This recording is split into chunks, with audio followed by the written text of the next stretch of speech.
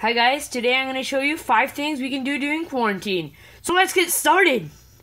Okay, so first we have Victoria cards. And this is number 1 on my list because these are really time taking and they're really fun to stack. And now you have Rubik's Cubes. They can be any size, 2x2, 3x3, 4x4 and so on.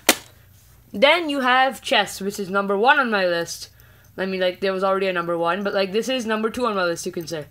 And chess is really fun, and it's a board game that 2 players can play. And there's paper craft, like a paper ball. And now we have our model planes that fly like gliders. And, yeah, so that's it. 5 things you can do during quarantine.